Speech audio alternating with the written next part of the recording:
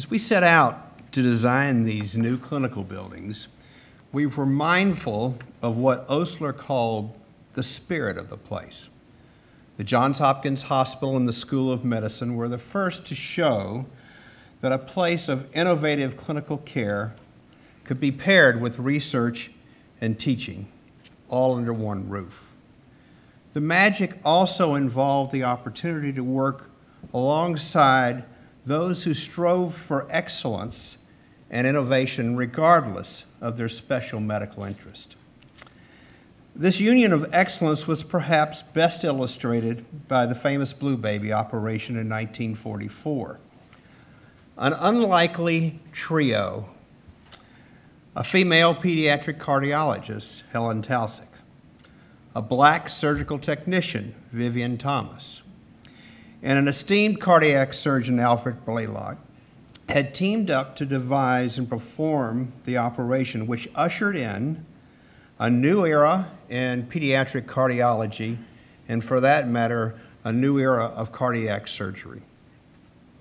This integration of medical disciplines could only happen where we walked the same halls and opened the same doors.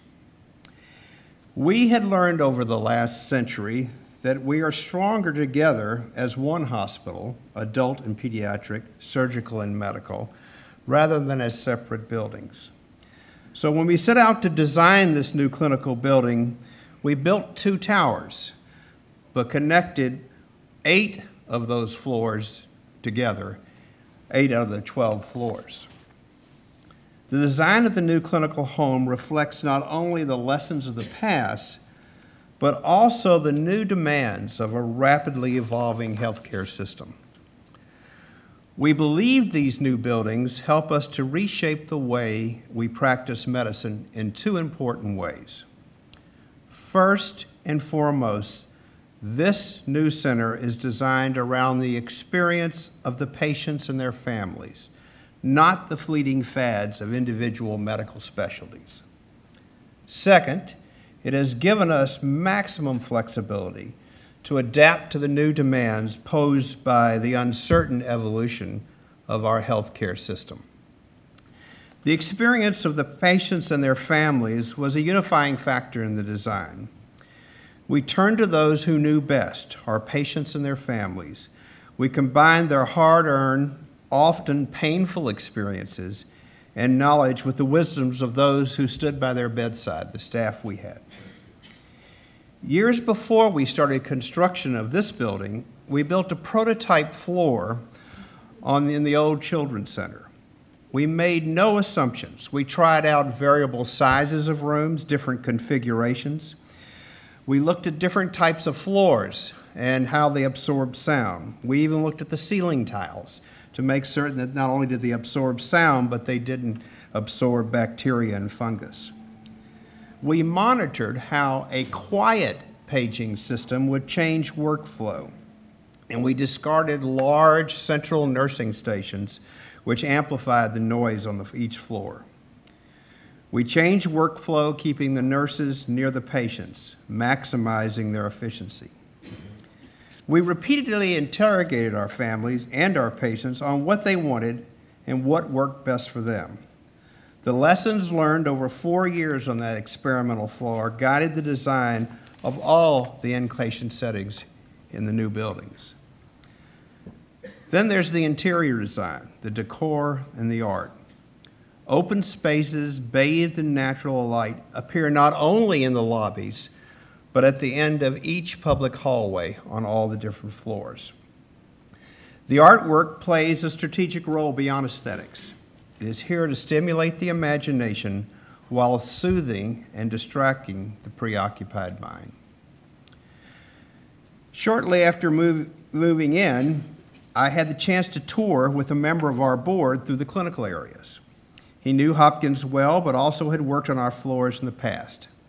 He said, "How are you going to keep such a big space filled? It seems so empty." I smiled. We were at 95% occupancy that day, and his interpretation of a quiet environment was that we were empty. And The patients and their families have spoken. The Bloomberg Children's Center, our patient satisfaction scores went from the bottom 25% in the old building to the top 10%. The patients had responded that we had done a better job of building a hospital around them. We are pushing the boundaries of clinical care and scientific innovation while allowing us to maximally be flexible to adapt to our new demands. Our 2 emergency rooms, adult and pediatrics, are separated by the most up-to-date radiology and surgical suites. We have proven that space can be adaptable to both children and adults without sacrificing the special needs of each. Our ICU rooms can become procedure or OR rooms within minutes to perform sophisticated procedures at the bedside. Our medical surgical floors can be transformed into intensive care rooms if needed. Radiology images and lab results can be brought to the bedside, and if we need to move patients, we can now do it privately, avoiding public spaces. As medicine changes, outpatient and inpatient distinctions will also change. The future demands that we minimize the inpatient duration of care, redefine these clinical settings, and bring them together in an uninterrupted system with not only the same information systems and physicians, but also the same staff. 3 floors in the Bloomberg Children's Center have side-by-side outpatient and inpatient units, with shared staff giving us the ability to begin to break down this artificial separation of care. About 3 years ago, I had the honor of addressing our staff just before the new building was open. Actually, we stood in that courtyard over there. I told them we had strived to build an environment worthy of their excellence and devotion to the care of our patients. Now, 2 years after moving in, I believe we can also say that this new environment has transformed the patient and the family experience and promises to adapt to whatever new changes may come. Remember the lesson of the first Blue Baby operation? Here is the story of the first scheduled surgery in the Bloomberg Children's Center. Here are the words of Duncan Scott's parents, Dan and Ellen.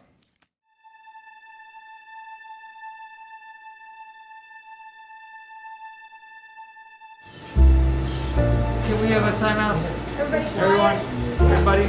Okay, so on Duncan Scott, pelvic aortic, we're going to use a We found out before Duncan was born that he had a serious heart problem. 16th straight. Okay. A vent, an extra vent. Yep. And what was that? Here we go back to the operating room, and